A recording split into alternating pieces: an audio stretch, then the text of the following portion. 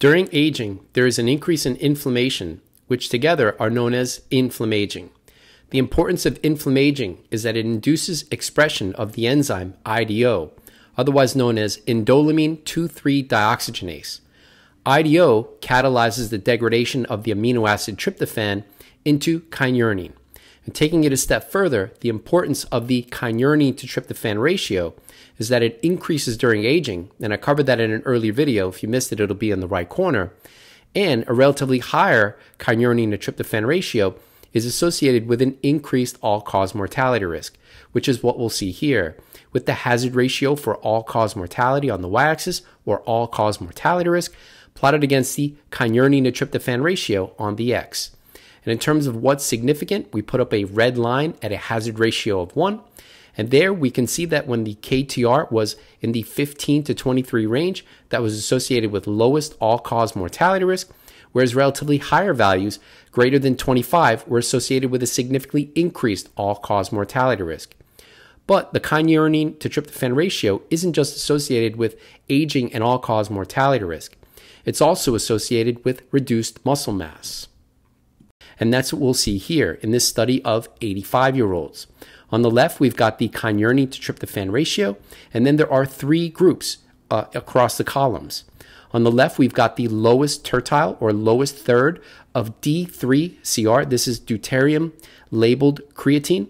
This is the method that they use to quantify muscle mass. And this method has been shown to associate with MRI determined muscle mass. So it's a good technique.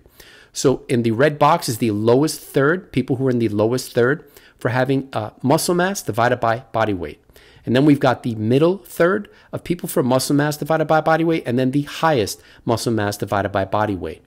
And then when looking at kynurenine to tryptophan values that were in each of these groups, we can see that the group that had the lowest muscle mass to body weight ratio had the highest kynurenine to tryptophan ratio of 0.45. And then the group that had an intermediate level of muscle mass to body weight ratio had a lower level of the kynurenine to tryptophan ratio, and the group that had the highest muscle mass had the lowest kynurenine to tryptophan ratio. So from this study, which will be in the video's description, we can see that a higher kynurenine to tryptophan ratio is associated with lower muscle mass, and conversely, a lower kynurenine to tryptophan ratio is associated with higher levels of muscle mass. Now, rather than just looking at this data in a published study, the good news is that this ratio can be tracked and potentially optimized. So with that in mind, what's my data? So to evaluate that, I've been sending blood using at-home metabolomics using Iolo's metabolomic kit. And besides kynurenine and tryptophan, it includes data for 600 other metabolites. And if you want to use it yourself, discount link in the video's description. So I currently have data for 8 tests for the kynurenine to tryptophan ratio, as we'll see here, with the kynurenine to tryptophan ratio on the y-axis. And then over 5 tests in 2023, average KTR was 24 nanomolar per micromolar. And if you remember from the all-cause mortality data, lowest all-cause mortality risk was in the 15 to 23 range. So I'm just outside of that. But somewhat good news is that I'm not at a higher risk for all-cause mortality. Granted, it's just one test. If this was my data for 50 years, it would be, I'd be worried. But or one group of tests, 5 tests. All-cause mortality risk was associated with a KTR of 25, greater than 25. So 24 isn't at the lowest risk, and it's not at the highest risk. It's somewhere in the middle. So I've got work to do to improve that. So that was 2023 data. What about in 2024?